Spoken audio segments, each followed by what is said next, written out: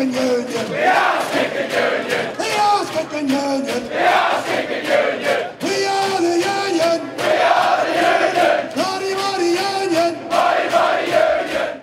It's the first time that the union has had an opportunity to cross-examine witnesses. I know there's a lot of talk on the jobs and a lot of anger on the jobs of what you've been reading in the local rag up here. They call it the Courier Fail, not the Courier Mail, the Courier Fail. With every breath that I have, I'll always stand up and fight these buggers, because at the end of the day, the rot is starting. We need to support each other. The solidarity of this union and the strength of this union is what's going to keep this country moving. At this point, I'm also the president of the Mining and Energy Division, and I can tell you that though they can't be here, every power station, every mine, every paper factory, every timber mill, they're watching it on live streaming if they can.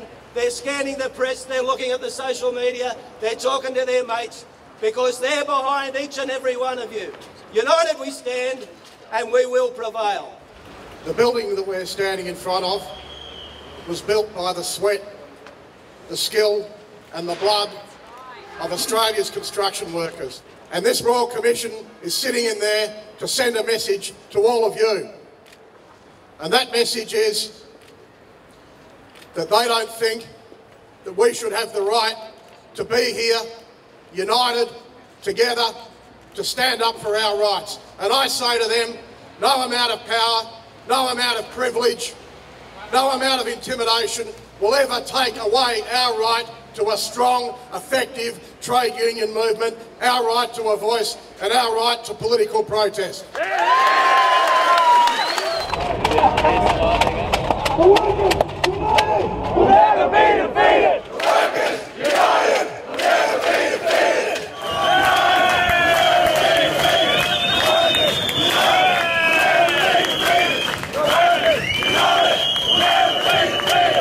Strong military unions, what they don't like is strong unions speaking up for workers in this country, sticking up for their rights, protecting them on safety, and what it is just a political witch hunt to run the Abbott agenda, which is to bring work choices back. You know what the reality is? Not the make-believe, is that the trade union movement in Queensland is a strong movement, it's a clean movement.